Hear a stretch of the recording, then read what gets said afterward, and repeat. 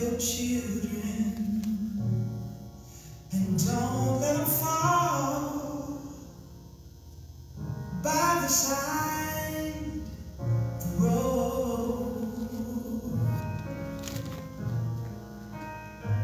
Teach them to love one another, that heaven might find a place in their hearts. 'Cause Jesus, He is love. He won't let you down. And I know He is mine forever. Down in my heart. We gotta walk on through temptation,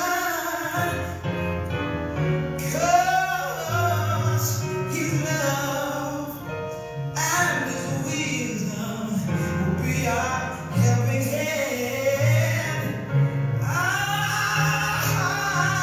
I know the truth in His word will be our salvation. So let's lift up our hearts and be so thankful and so glad. 'Cause Jesus, He is love.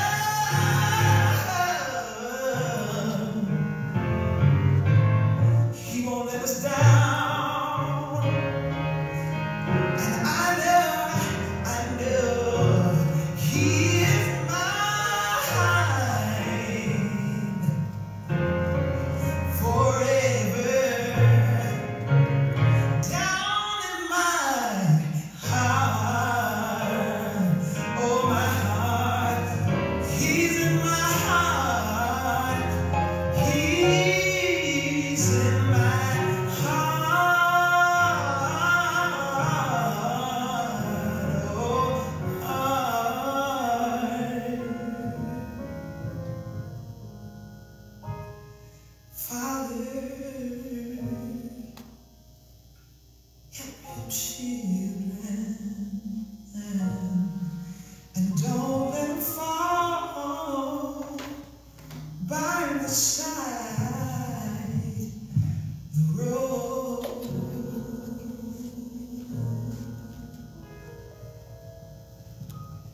Amen, amen, amen. Praise the Lord, somebody. Jesus is love. Yes, He is. Yes, He is. Lord, we thank you this morning for getting us here safely.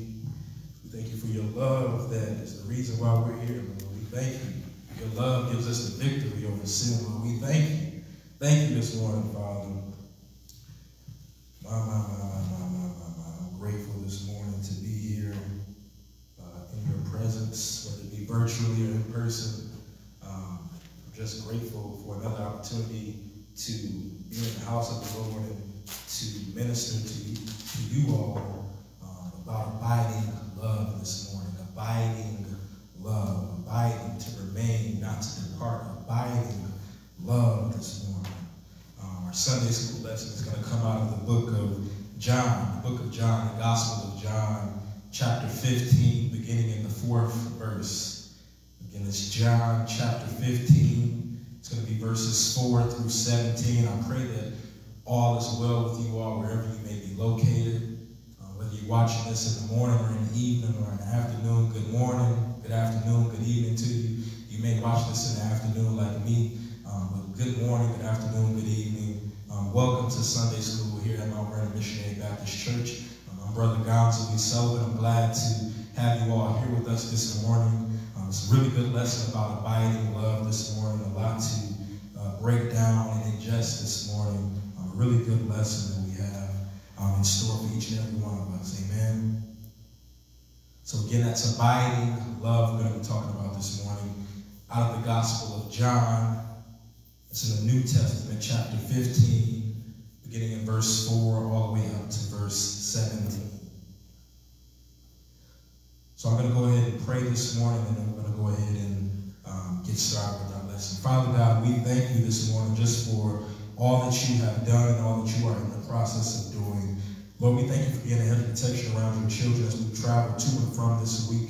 Lord, I thank you for being a hedge of protection around our minds, Lord, as the world may have been in confusion this week, Lord, but we know that the people of God, the body of Christ, Lord, we have had our faith in you, Father God, for we know that you are King of Kings and Lord of Lords, and Lord, it doesn't matter who's in office, Lord, but we know that you govern your people, Father God, that you are the maker of this world, and Father, that you are still in control, that you are almighty, that you are all powerful, Father God. We thank you for just being God today. We thank you for the many blessings that you bestowed upon us, Father God. We thank you for food on our table and clothes on our back and money in our pockets, Father God. Even in the midst of a pandemic, Father God, we thank you, Lord, for continuing to provide for us and be a provider, Father God. We thank you for your healing power this morning, Father God. We pray that you would just step into the hospital rooms this morning, Father God. Whoever it is that stands in the need of healing this morning, Father, we pray that you would just be a hedge of protection around them, Father God, and touch them in a special way this morning, Father, in the name of Jesus, Lord, as we get ready to dive into your word and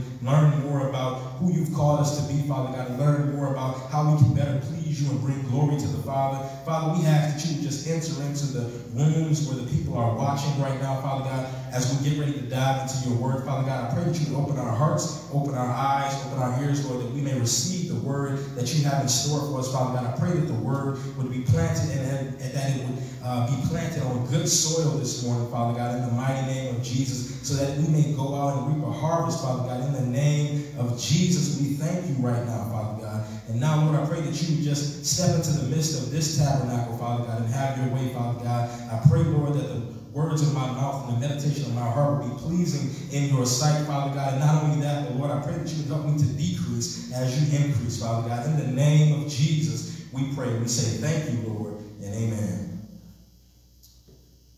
Abiding love, abiding love.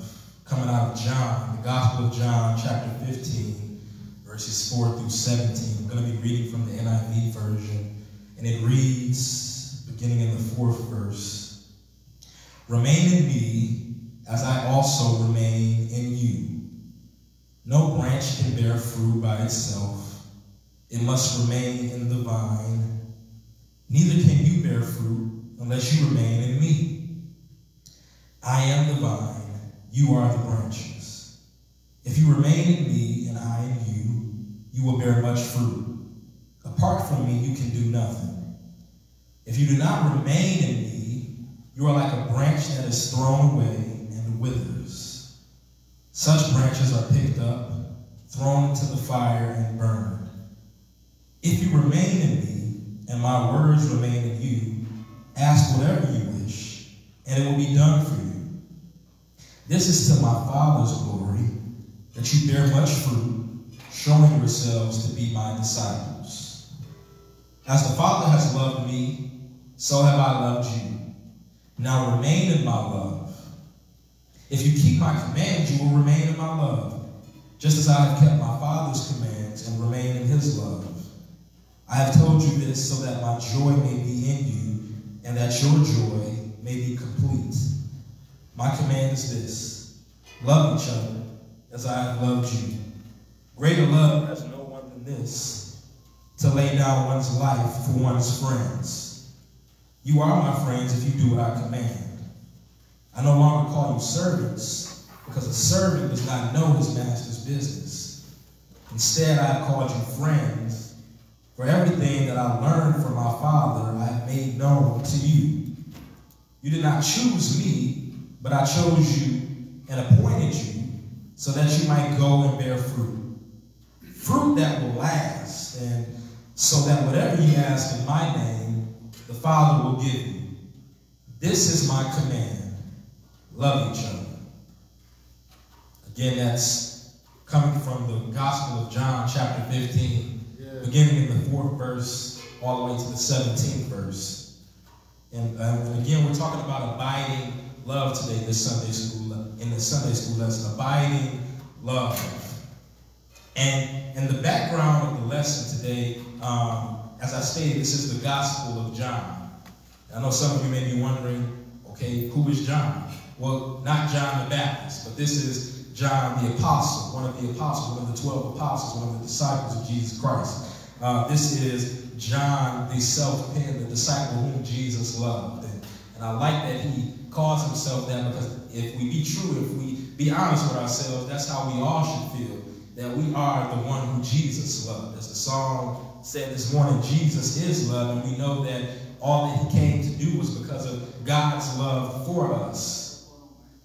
So we're all disciples. We're all followers of Christ who Jesus loves. Amen. But so we know it's the Gospel of John. We know that John was an apostle of Jesus Christ. He walked with Jesus wherever he went. James, John, and Peter. Everywhere that Jesus went. But what was the purpose of John's Gospel? The purpose of John's Gospel was to prove that Jesus is the Son of God, and that all who believe in him will have eternal life. And out of all the Gospels, John is my favorite, because we get verses like, in the beginning was the Word, and the Word was with God. And not only that, but we get the first verse that I ever learned, and the first verse that a lot of you probably learned in your journey with Christ, John 3:16, for God so loved the world that he gave his only begotten Son, that whosoever believeth on him shall not perish, but have everlasting life. One of the scriptures that is that sets the foundation for what we believe, John 3:16. So that was the purpose of John's Gospel, to prove who Jesus is and who Jesus still is today. And who was John's Gospel written to? It was written to the Gentiles at the time. It was written to people who were not followers of Christ, and also to people who were new believers or new followers of Christ, so that they would have a greater understanding of who Jesus Christ is. Amen? So we know whose gospel this is. We know who penned this gospel, but who is speaking to us here in the text? Well, it's Jesus. Jesus is speaking to the disciples here in the text. And what I found interesting as I was studying the lesson and preparing this week was that was the setting of when this conversation is taking place. Yeah, the setting. What was the setting? The setting was, you have to know that this was the disciples' last moments with Jesus. This was the last moments with him before he would be crucified. And as I studied and I prepared this week, I began to ask myself, how many of us would spend our last few moments training or preparing someone else? These were the last few hours before Jesus would be beaten all night long and would be on his way to Calvary to be crucified for the world. And yet Jesus, Jesus all-knowing, still made time, still found time in the midst of difficult circumstances. Because could you imagine his mindset at the time as he's on his way to the Garden of Gethsemane? They were leaving the Last Supper table, and they're on their way to the Garden of Gethsemane, and he knows in his mind, all-knowing Jesus knows what is coming next.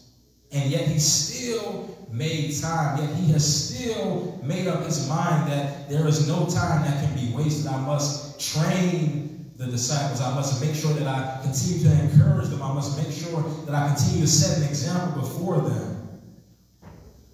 That even in difficult circumstances, we must still serve. We must still love one another.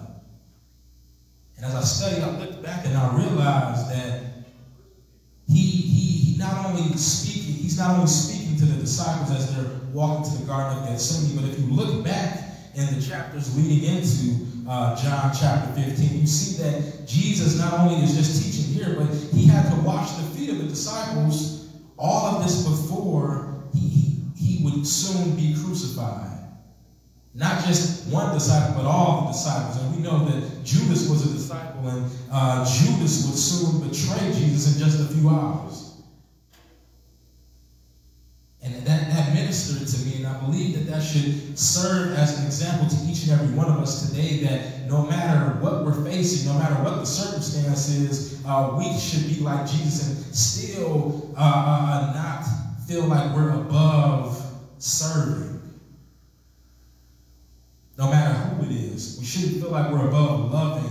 We shouldn't feel like we're above serving, no matter what the situation is, no matter what the circumstance is. If Jesus, all-knowing, knowing what he was about to go through, could still serve the disciples, serve someone who was about to betray him, and still took the time out to prepare the disciples, making sure that they knew the importance and explaining to them the importance of having a relationship with God. And I just questioned myself, and I asked us to question ourselves, how many of us would spend our last moments preparing others, explaining to others how to have a relationship with God. I know we often get the question, or we often find ourselves, what would you do with your last few days if you knew you were going to die the next few days, or the next few months, or the next few hours, if you only knew you had a few hours remaining? And I know some of our answers, I'm spending all my money, I'm taking a trip, I'm doing this, I'm doing that. But how many of us would spend that time ministering to others, preparing others, and explaining to them the importance of having a relationship with God? That's Jesus. Jesus is love. We're talking about an abiding love this morning, a love that doesn't depart, a love that remains. Even in the midst of difficult circumstances, Jesus did not depart, he did not love. And you have to remember that not only that, but he is still ministering, he's still preparing these individuals who would betray him and who would turn their backs on him and leave him by himself to endure the cross and to be beaten all night long and to be denied 3 times by Peter. These same individuals, Jesus still took the time and made the time as he's getting ready to endure all of this to prepare them. Something to think about this morning. So they're leaving the Last Supper, and they're on their way to the Garden of Gethsemane, and Jesus begins to teach them. He begins to explain the importance of the relationship we must have with God the Father, with him, and with one another, as we see here in the text. And he begins to explain and to deliver the secrets of a successful, of a productive, of a fruitful life as a follower of Christ. And as we see here in the text, and I'm going to read the first 3 verses because I believe they are very vital, although they aren't a part of the lesson. I feel like they're very vital in getting a greater grasp of what is going on here in this conversation that he's having with the disciples. In the first 3 verses, Jesus, as they're leaving the Last Supper table and they're on their way to the garden, he says, I am the true vine, verse 1, and my Father is the gardener.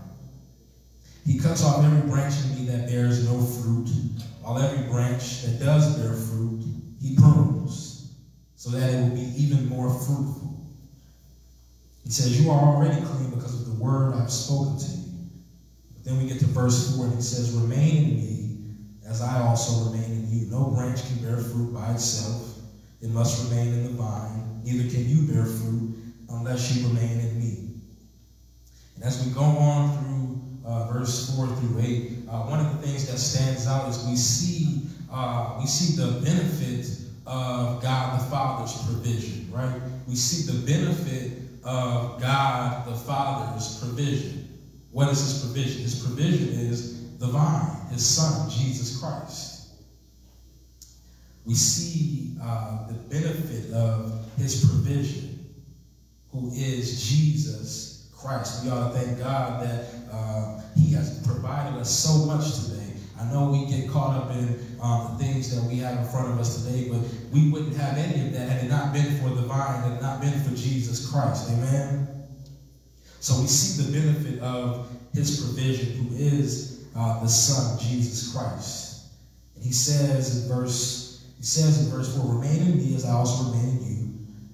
But no branch can bear fruit by itself. It must remain in the vine. can you bear fruit unless you remain in me. Cannot bear fruit unless we remain in him. Cannot have a productive life, or a life that is beneficial to God or that glorifies God, unless we remain in Christ. We can act in our own power. We can act in our own power, but our actions cannot bear fruit for God when we act in our own power. He says in verse 6, he says, if you do not remain in me, you are like a branch that is thrown away and withers. Such branches are picked up, thrown into the fire, and burned. Apart from Christ, we are helpless in trying to do good works or do works of God that will please him. Because if we're not in the tree, we're not in the vine, we are literally just a branch. And I don't know about you, but I've never seen a branch that was not on a tree that produced any fruit. It's just a dead branch. And that's what Jesus is getting to us today. He's saying that apart from me, you can't do anything that's going to benefit the kingdom of God. You can't do anything that's going to bear fruit. It's only by being in Christ, by abiding in him, remaining in him, that we can do anything that is going to be beneficial to the kingdom of God, and that is going to bear fruit for others. And we're going to talk about it in a moment, but the fruit that we bear in our lives is not for ourselves. It's not for ourselves at all. We're going to come back to that. But we see the benefits of his provision. We see the benefits of remaining in the vine, the benefits of the Father's provision of remaining in the vine.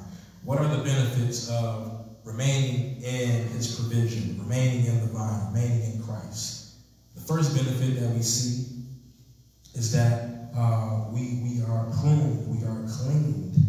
Verse 2 says, he cuts off every branch in me that bears no fruit, while every branch that does bear fruit, he prunes. The word prune can also mean cleaned. He prunes so that it will be even more fruitful. What do you mean he prunes, he cleans, if we remain in Christ? Well, it's simple. Just like it says in Romans chapter 12, be ye transformed by the renewing of your mind. Do not be conformed to the ways of this world. By being in this world, we pick up a lot of attitudes, we pick up a lot of practices that aren't necessarily of God's word, that are not necessarily from God, right? I spent a lot of time this past summer with my grandmother in her garden. She was showing me how to make greens, Colorado greens, and one of the things that she would do when she'd go out to her garden is she would prune or clean the leaves, right?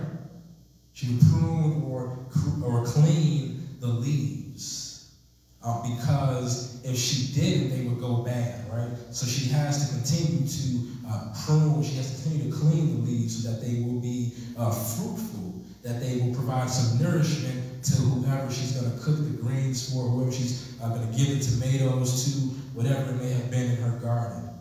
And I found it interesting because one time she and I were having a conversation, and she said one of her neighbors would often ask how she got her plants to grow so tall and to be so fruitful. And she said, you just have to talk to your plants. You have to talk to what's in the garden. She said, that's all she really does. She just talks to her plants. She talks to her tomato plants. She talks to her greens, and they grow. And I thought about that, and it ministered to me because a lot of us are living fruitful lives. And you have people that will come up to you and ask you, how is your life so fruitful? Or how are you doing this? Or what are you doing to get here and get there? And the truth of the matter is, it's nothing that we're doing. It's the fact that we're spending a little time where the Father is just speaking to us. The gardener is just coming to speak to us. And he's pruning and he's cleaning us. As it says in verse 1, it says, I am the true vine and my Father is the gardener. So the next time somebody comes up to you and asks you, what are you doing that's so different? Or or what makes you so different, or why is it that your life seems so fruitful, so productive? Why is it that your life seems so peaceful? Why is it that your life, why is it that you are able to show so much love and love your enemies? And what is it about you? It's the fact that the Father, the gardener, is coming out to prune and clean me, and he's speaking to me, and I'm spending time in his word. When was the last time that you spent some time in God's word? Spend some time with the Father. Let his word speak to you and minister to you. Fruitful life. People trying to figure out why your life's so fruitful, why your children are so fruitful. It's because of the God that you serve. He said he speaks to me. He speaks to me through his word. We've got to get in that word. See the benefits of remaining in Christ. It says it bear fruit. Be a fruitful life. Amen. So one of the benefits of remaining in the vine is that you're pruned, you're clean. One of the other benefits is that you're not cast into the fire and burned. Amen. Not cast into the fire and burned. You're not unproductive. You're not falling off when you remain in the vine. Fruitful life. Productive life. The third benefit that we see is answered prayer. Right? The third benefit that we see is answered prayer. It says in verse 7, if you remain in me and my words remain in you, ask whatever you wish and it will be done for you. I have to break this down because I know a lot of people, I say there's a lot of things that I asked for, Lord, and I ain't got them yet. Or it seems like it's come to pass. You know, I asked for this, I asked for that, but it ain't come to pass. What's up? You said in verse 7, if you remain in me and my words remain in you, ask whatever you wish and it'll be done. What's up with that, Lord? What's going on? What's going on? What's up with that? And what we have to realize is that prayer is not like rubbing on a genie lamp like Aladdin and asking and getting your 3 wishes or asking for unlimited wishes or anything like that. That's not what prayer is. And the thing about it is when our prayer is not answered, I've learned that when our prayer is not answered, it doesn't mean that we're not abiding in Christ. It may just not be the proper time. It may just be God saying, not right now. Or it could be that you are not in God's will. Whatever you're asking for is not in God's will. Abiding in Christ includes being in his will. When you're in the vine, you're in his will. You're conforming to the will of God. What we ask for in prayer must be in the will of God before it can be fulfilled. And what you have to look at in verse 7 is the key words. There are key words here. It says, if you remain in me, and my words remain in you, right? So if his word is in you, you're not going to ask for anything that goes against his will. When we're connected in spirit and his word, will pray in faith and receive what we ask for. Receiving because our will has conformed to Christ's will, because now we are aligned with his word. So we see those benefits of his provision. We see those benefits of remaining in the vine. But we also see an important quality of remaining in the vine. We also see an important quality of his provision. And a lot of us may think it's a benefit, but really it's an important quality because it's not beneficial to us. It is a benefit, but it's not beneficial to us. It's beneficial to those around us. It's beneficial to the kingdom of God. And what is that provision? What is that benefit? What is that important quality? It's a fruitful life. It's a fruitful life. Verse 8 says, all of this is to my Father's glory, that you bear much fruit, showing yourselves to be my disciples. That's an important quality of the provision of the provision of the vine that he's given us. The fruitful life. It's how God gets glory from us. Right? Our fruit is not for ourselves, but it's for others. Those tomatoes that my grandmother grows, those collard green leaves that she grows, it's not for the benefit of the plant. It's not for the benefit of the garden, but it's for the person who's going to take part in getting nourishment from those items, right? So the same things in our life, the fruit that we bear from remaining in Christ, love, peace, joy, patience, kindness, goodness, gentleness, self-control, faith. Those fruits that we bear, it's not for our benefit, but it's for the benefit of those around us. It's so that God can get glory from our lives. Amen? So we see the benefits of the Father's provision, but we also see what it means to abide in his love. Verses 9 through 11, we see what it means to abide in Christ's love, to remain in Christ, to abide in his love and remain in his love. He says in verse 9 through 11, he says, as the Father has loved me, so have I loved you. He says, as the Father has loved me, so have I loved you. Now remain in my love. If you keep my commands, you will remain in my love, just as I have kept my Father's commands and remain in his love. Verse 11, I have told you this so that my joy may be in you and that your joy may be complete. Verse 11, he says, I've told you this so that my joy may be in you and that your joy may be complete. Remain in his love, he says. He says, remain in my love. What does his love for us look like? And he said in verse 9, he says, as the Father has loved me, so have I loved you. So what does his love look like? What does his love for us look like? It looks like the Father's love. What does the Father's love for Christ look like? It looks like provision. Looks like wisdom. Looks like answered prayer. Provision. Everywhere that Jesus went, all of his needs were provided. Were they not? Wisdom, wisdom, wisdom, wisdom, wisdom, wisdom. Where do we see wisdom? Where do we see that God has provided Jesus with wisdom? If we drop down to verse 15, and we're going to come back to this, but if we drop down to verse 15 real quick, I just want to show you this. It says, I no longer call you servants because a servant does not know his master's business. Instead, I have called you friends, for everything that I learned from my Father, the wisdom that I got from my Father, everything that I learned from my Father, I have made known to you. What does his love look like? Like the Father's love for him. Provision, wisdom, answered prayer. How do we remain in his love? It says in verse 10, he says, if you keep my commands, you'll remain in my love. Just as I have kept my Father's commands and remain in his love. I once heard a preacher say, he says, Jesus will never ask us to do something that he himself has not done. And we see that here in verse 10. It says, just as I've kept my Father's commands and remain in his love, if you keep my commands, you'll remain in my love. He'll never ask us to do something he himself has not already done. What is his command? What is his command? We see it in verse 12. He says, my command is this: love each other as I have loved you. He says, love each other as I have loved you.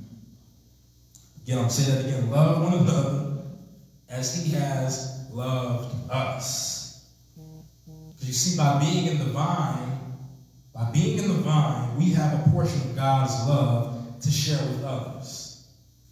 Yeah, by being in the vine, we have a portion of God's love to share with others because God is love.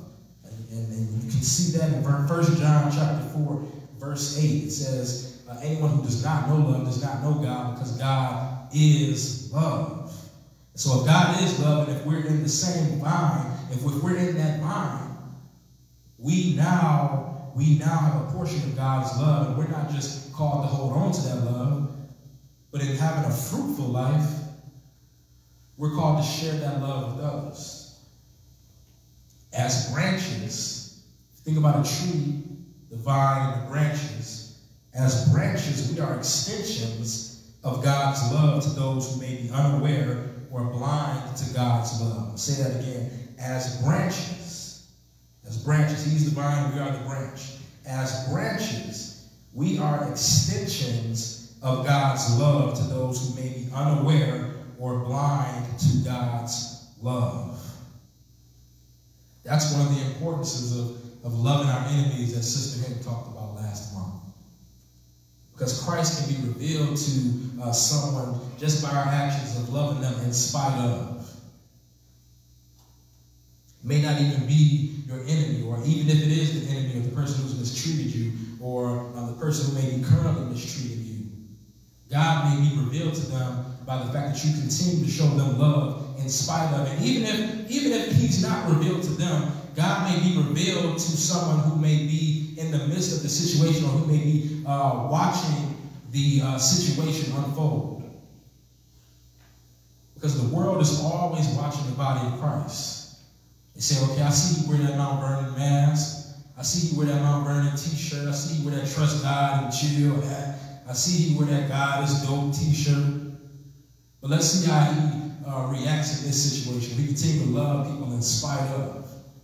The world is watching the body of Christ. It's important that we make sure that we're loving one another and extending that love that Christ has shared with us. Amen.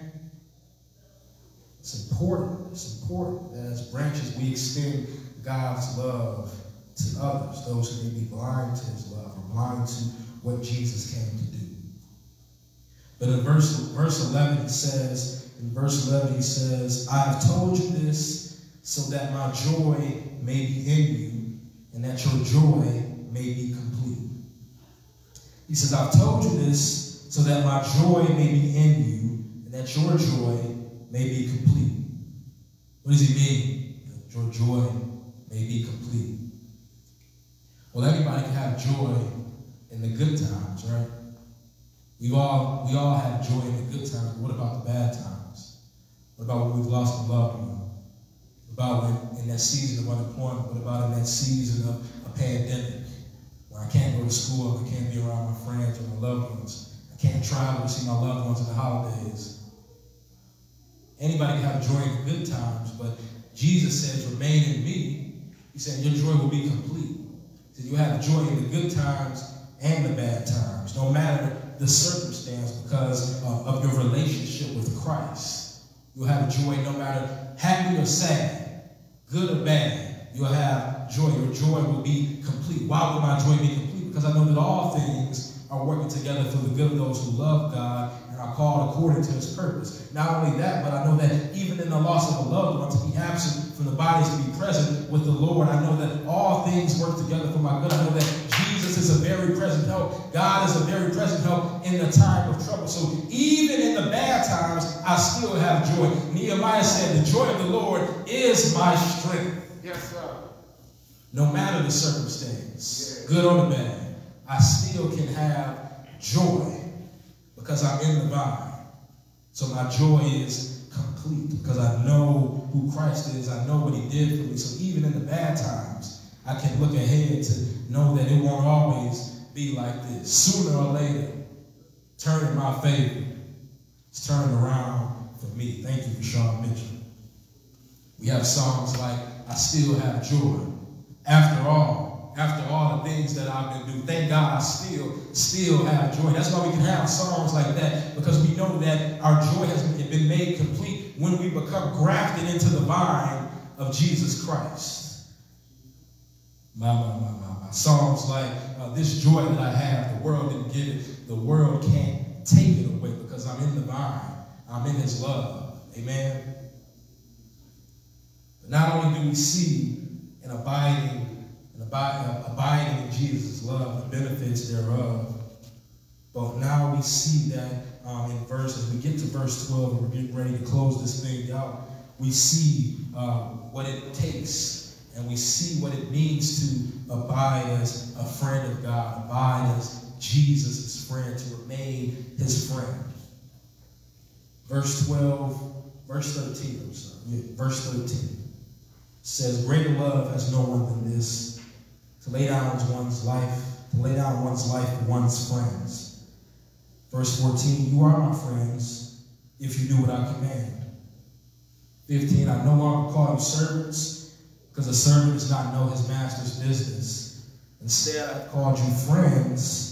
For everything that I have learned from my Father, I have made known to you. He says, you didn't choose me, but I chose you and appointed you so that you might go and bear fruit. Fruit that will last, and so that whatever you ask in my name, the Father will give you. He ends it, he says, this is my command, love each other. Love each other. But in verse 13, he says, greater love has no one than this, to lay down one's life for one's friends. And what you have to keep in mind is as he's saying this, he is literally on his way to the Garden of Gethsemane. To soon be betrayed, to soon be beaten all night long, and to have to endure the cross at Calvary. He says, greater love has no one than this, to lay down one's life for one's friends. Knowing that they would turn their backs on him, that they would disperse, that Peter was going to deny him 3 times, that Judas was going to be the one, after he had already left the table, but knowing that Judas was going to be the one that was betraying him. He says, greater love has no one than this, to lay down one's life for one's friends. But watch verse 14. He says, you are my friends if you do what I command. He says, you are my friends if you do what I command. He was sent for the world, but when we disregard his command to love one another as he had loved us, because that's what the command is. If you do what I command, love one another as I have loved you. So he was sent for the world, but when we disregard his command, we disregard his love and make everything that he did in vain. When we disregard his love, we make everything that he did in vain. Why? Because we aren't showing ourselves to be friends of God if we fail to love one another as he has loved us. And the question that I want to ask some of us today is, are we willing to lay down our life plans? Are we willing to lay down our agendas for Jesus' purpose, for what will bring God glory? Are we willing to do what he commanded us in spite of what the world may say? Are we willing to love one another as he has loved us in spite of what the world says, how the world says we should respond? Even when it's difficult, even when we don't want to, are we truly willing to love one another as he has loved us? When it goes against what our flesh says, when it goes against how the world says we should respond, are we truly willing to lay down our lives and our own agendas to love one another as he has loved us, to truly be a friend of Christ? And the truth is, I know that may be difficult for some of us to understand because we've all been hurt. We've all been mistreated. The truth of the matter is that we've all mistreated somebody, amen? We've all hurt someone, whether we want to admit it or not, whether it was intentional or unintentional. We've all mistreated somebody. We've all hurt someone. You say, I haven't hurt anybody. I haven't mistreated anybody. I'm in the vine. You wasn't always in the vine. We were grafted in, as it says in Romans. We were grafted into the tree. In James chapter 4, verse 4, it tells us that friendship with the world means enmity against God, and that anyone who chooses to be a friend of the world becomes an enemy of God. At one point, we were all friends of the world. You wasn't always a baptized believer. You wasn't always teaching Sunday school. You wasn't always up at the front singing hymns. You wasn't always in the pulpit preaching and praying. You was a friend of the world at one point before Jesus came into your life. Amen? We've all been friends with the world, which means we were at one point an enemy of God. What does it mean that we were friends with the world? It means that we had conformed to the world's ways. We had forgotten that we are in this world, but not of it. And you have to remember that the word says, do not conform to the ways of this world, but be renewed, but be transformed, be renewed in your mind. How do we do that? By being in his word, reading our devotional, reading the scripture every day, to make sure that we're not being transformed by the ways of this world. We're not conforming to the world. We're making sure that we're aligned with God's word, that we're remaining in the vine. We've all hurt somebody. Even if you don't think you did, you hurt Christ. He went do a deed for us. Came to do a deed for us. So even if you don't think you've hurt anybody, you hurt Christ. He was beaten all night for you, for me. He went to the cross for you, for me. We've all mistreated somebody. And all he's asking us to do is just love one another as he has loved us in spite of. In spite of when we were going against his word. In spite of when we were friends with the world. Romans 5:8 says, God demonstrates his own love for us in this. While we were yet still sinners, Christ died for us. While we were yet still sinners, Christ died for us. Greater love has no one than this, to lay down one's life for one's friends. Are we willing to lay down our own agenda, our own plans for our life, to pursue God's purpose for us, to pursue what will bring God glory, which is simply just loving one another as he's loved us? Abiding love we're talking about this morning. One of the last benefits we see in this text today is that by remaining in the vine, we see that he calls us friends. Calls us his friends. By simply just loving one another, he calls us his friends. I don't know about you, but I'm grateful this morning that he's revealed so much through his son, Jesus Christ, to us. That's what makes us his friends. He says, I no longer call you servants because the servant does not know his master's business. Instead, I call you friends, for everything that I learned from my Father I have made known to you. Just in his word, he's made so much known to us. That's what makes us friends. Because of what he had came to do for us. It's one of the last benefits we see of being in the vine. We're his friends. Not servants, not slaves. He calls us friends. He ends it off in verse 17. He says, this is my command. He says, love each other. Some people just love each other. And as I studied the lesson, as I prepared, and I'm getting ready to close, as I studied the lesson and prepared, one of the commentaries talks about how the New Testament talks about loving one another so much. It's constantly emphasized throughout the Gospels, all throughout the New Testament, to love one another as Christ has loved us. And they said that the reason why they believe it's emphasized so much is because it requires the greatest surrender and sacrifice. Because it's difficult to love. It's difficult to love some people. It's difficult to love some people. Let's be honest, it's difficult. I find it difficult to love myself some days, if I'm being honest about the truth. And I know some of you may feel that way as well. Sometimes it's difficult just to love yourself. I know I'm not the easiest person to deal with in the world. I know I'm not the easiest person to deal with in the world. So I know it can be difficult to love others at times. And I believe that's why it's emphasized so much. I agree with the commentators that that's why it's emphasized so much, because it requires great surrender. It requires great sacrifice to love one another in spite of. It's one of the hardest things to do because it mostly resembles Christ, right? Out of all the things that he asked us to do, that's the hardest thing because that mostly resembles Christ. How he loved us in spite of. How he went to the cross for us in spite of. How he let them beat on him all night in spite of. How he let them spit on him in spite of. In spite of. How he let them talk mess to him while he was on the cross in spite of. Because of love. Because of love. It's difficult to do. It's difficult to do.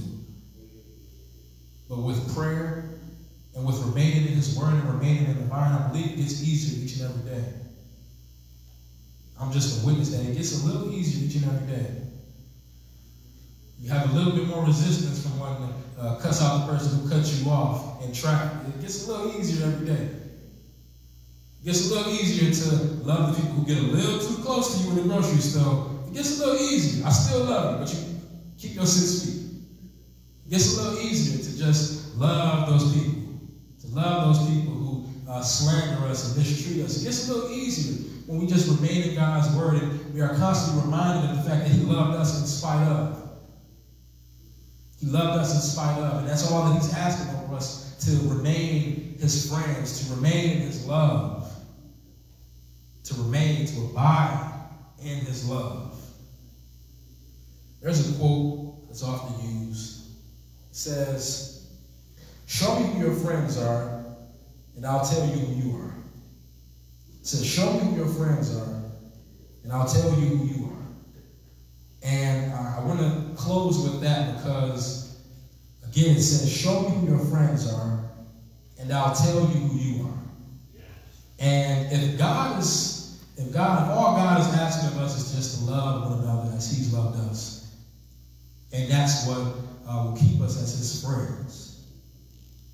My question to some of us as we go on throughout the week, and I just want us to reflect on this, is that would others be able to identify or tell something about the God that we serve, or tell something about Christ, one of the characteristics of Christ, simply by how you live your life?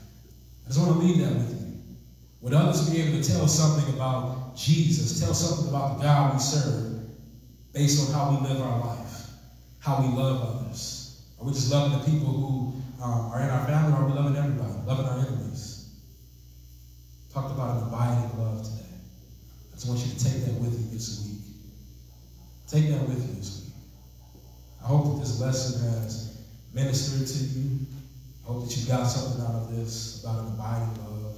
I hope that you got something about the benefits of his provision, of his son Jesus Christ in the vine. I hope that you got something out of all of this today. So I'm going to close in prayer. Father God, we thank you for all that you are in the process of doing. We thank you for your word, which is tried, proven, and flawless, Father God. We thank you right now. I pray, Lord, that this word is ministered to the hearts of your people this morning, Father God. I pray that as we go on throughout the week, Lord, that we continue to love one another as you have loved us, Father God, in spite of our sins, in spite of our faults, in spite of the many times that we've turned our backs on you, Father God. I pray that you help us to continue to extend the same love and grace and mercy that you've extended to us. Lord, we thank you for your grace, for your favor, for your mercy that continues to fall upon us each and every day, that is new each and every morning. Now, Lord, I pray, Lord, that you just enter into the homes of your people, Father God, and invade their spaces, Lord, as we prepare for but just morning worship, Father God, today. I pray that you open our hearts to receive what the man of God has for us today. Lord, I pray that you would just touch him and anoint him in a special way, Father God, to deliver the word in a way that is going to change hearts, in a way that is going to change minds and transform minds, Father God, and renew minds, Father, in the name of Jesus. Lord, we thank you this day, for this day. We thank you for waking us up and starting us on our way. We thank you for the activities of our limbs, Father God. We thank you. Thank you, Father, just for being God.